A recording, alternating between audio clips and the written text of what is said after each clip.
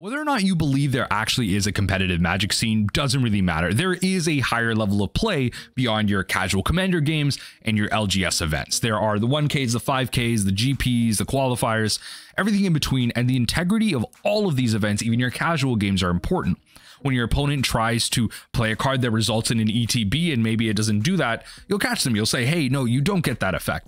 And to me, that's just as equal as an opponent at a higher level event, like maybe like a 5K or a big qualifier, taking advantage of you and maybe manipulating the cards that are going in their deck. And recently, over this past weekend, we had a judge call, a ruling on a, in my opinion, a rather clear cheating event. And it just kind of took the MTG Twitter scene by storm. And I wanted to go over it today, provide some thoughts, provide some rulings, and just go over the whole situation itself and talk about how the integrity of Magic is relatively important and should be to the majority of you, regardless of how casual you are. So going over the history of cheating, there are plenty of cheaters out there that have been stopped, caught on camera and everything, and this is why coverage is really important at these higher level events. You have someone like Alex Bertocchini, who did an interview with Humans of Magic where they talk about their history of suspensions throughout the years and ultimately resulting in a lifetime ban. There's a video from Nikachu. I'm going to link that down below as well. So that article and all this stuff, it's going to be all linked down below, where Nikachu sees that on camera. They're highlighting the fact that they actually take a creature and they put it in their hand when it gets destroyed instead of putting it in their graveyard. There also was some other cheats where they're drawing multiple cards instead of like a limited few based on what they're drawing. So these type of things have been caught, and this person has been banned. So the appropriate measures have been taken. And we're going to go over what qualifies cheating as well. But before we do that, I want to go over the situation in specific. This happened over the past weekend at the Legacy European Tour. And what I want to focus you on to is Marco Lazzaretti on the left side here, underneath the regional qualifier portion on the top half here. So I'm gonna provide a full screen here. Not going to provide the audio because that's not important. What you're going to notice here, there's a Polluted Delta on Marco's side. They are going to crack that Polluted Delta and look through their library, right? So that's where we're going to start things off in this clip. So they're looking for an expedition map on the right side from Piotr, Canister, I should say. And now they're going to pass. So at end step, they're going to crack that Polluted Delta. And what I want you to focus on is what they're searching for, what Marco's searching for. So immediately here, oh, what was that? That was a grief. That was a grief that they took out, not a land. That's grief. Grief's not a island or a swamp. Why did they separate that? Now they're looking through, they're looking through. Okay, they grabbed the grief again and they put it on top of their deck. They grabbed the grief again intentionally. 2 times they've demonstrated that intentionally. They've seen the grief and they're manipulating at the top of their deck. Okay, that's fine. You're searching your deck, right? You're going to keep looking through. Ultimately, they find the Godless Shrine that they're looking for right up top. And now notice the grief is still on top. They're going to shuffle a couple times. How about we look at where the grief goes? Oh, still on top. Shuffle still on top, still on top. Oh, still on top. You get my point. Ultimately here, the grief stays on top and it was clearly intentionally put up there. They present their deck to cut and they were cut here. So essentially what folks are saying, the cheat was like, it was like removed, right? Like it wasn't caught, right? Or in the sense that it was abated. It was solved. We cut the deck. The deck was presented for cuts. You have to present your deck for cuts, right? If you're unaware, maybe you only play at the LGS and your opponent tells you to keep all the time or whatever, you're playing casually in a competitive constructed event and you search your deck, you have to present your deck for cuts so that you and your opponent equally have a chance to like legitimately randomize your deck. And so in this case, the grief was put away. Canister cut the deck and put it away, which is great. But that also doesn't change the fact that ultimately this cheat was not caught. And so going over the rules on sporting conduct and cheating, saying that underneath the MTG Judge rules resource, a person breaks rules defined by the tournament, documents lies to a tournament official, or notices an offense committed in their match and does not call attention to it. That's essentially what cheating is. Additionally, the offense must meet the following criteria to be considered cheating. The player must be attempting to gain advantage from their action. So that's something that we're going to discuss in a second as well, whether or not a grief in that situation would have provided them with an advantage. The player must be aware that they're doing something illegal. So they must intentionally do it. They must have intent. And I was kind of pointing out the fact that they did manipulate that grief twice. They separated it once and put it on top again. We're gonna go through some of the arguments that people are kind of providing here. And if all these criteria are not met, then it's not cheating. It's going to be handled in a different way. So this was caught on camera. People are going to call this out. It's very strange, very sus. And it's good that we have coverage so that people can catch this. Now, if we look through a couple tweets, there's a whole bunch. I'm going to take out like Saffron Olive's tweet here. It's hard to say for certain if someone is cheating or not, but there's certainly some funky shuffling going on here.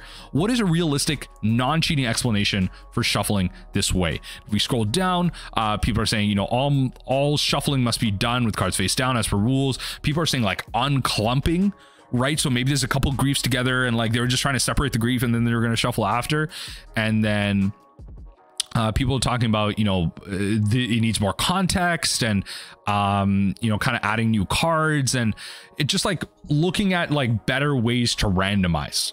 Right. And so that's primarily the arguments being provided. A lot of folks are generally saying that this is cheating. If we go to the replies of this tweet, again, I'm going to be linking these tweets down below so you have the history of them.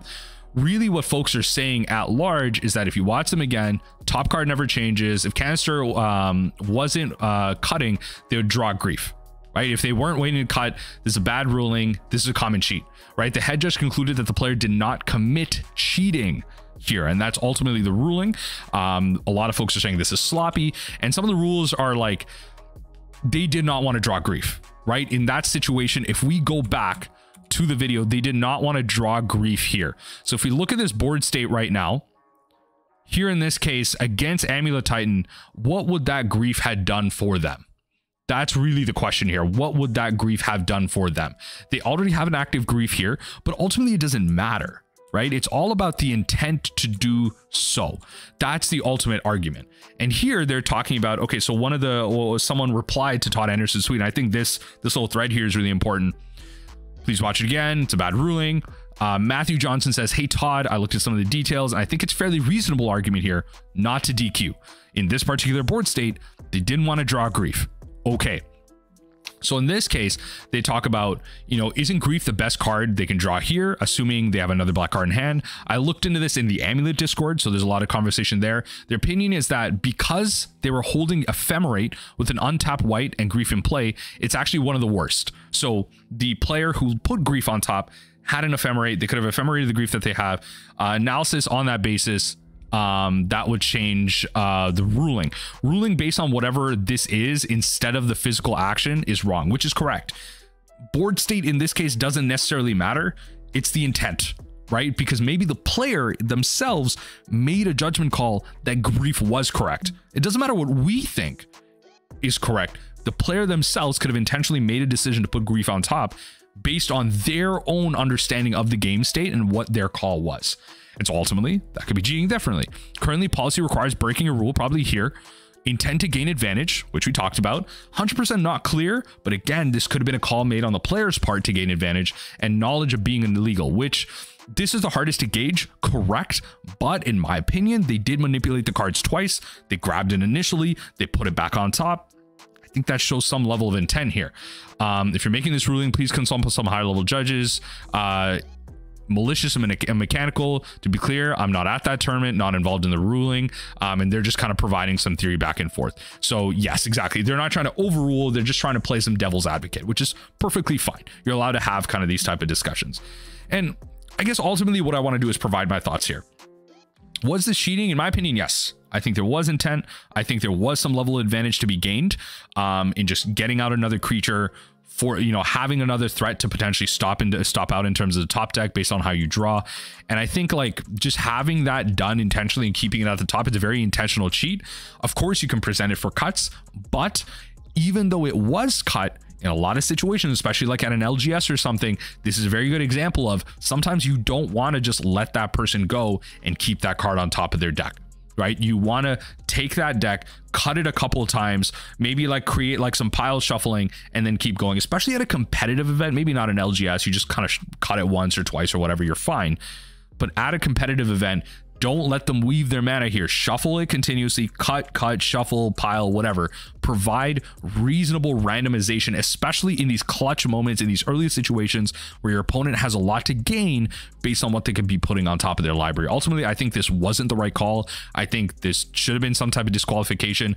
And ultimately, even if they did make a mistake, these are things that folks have to be thinking of in a competitive environment. If you're going to be playing at these high-level tournaments and making sloppy moves like this, you shouldn't be playing at all. These are mistakes that you need to learn from. Even if it wasn't intentional, it's fine. You just don't do it the next time. And you learn and you realize things like this aren't appropriate for high-level Magic. They're not really appropriate at any stage. But if it's a mistake, you can't be making mistakes here. A lot of folks are trying their best. They're putting their time and effort, and they don't want their time and effort being wasted by cheaters or just sloppy mistakes that provide real serious advantages regardless of board state. But let me know what you think in the comment section down below. Was this an example of cheating in your mind? Do you think the ruling was correct? Do you see intent? Let me know in the comment section down below, and I'd love to hear your thoughts.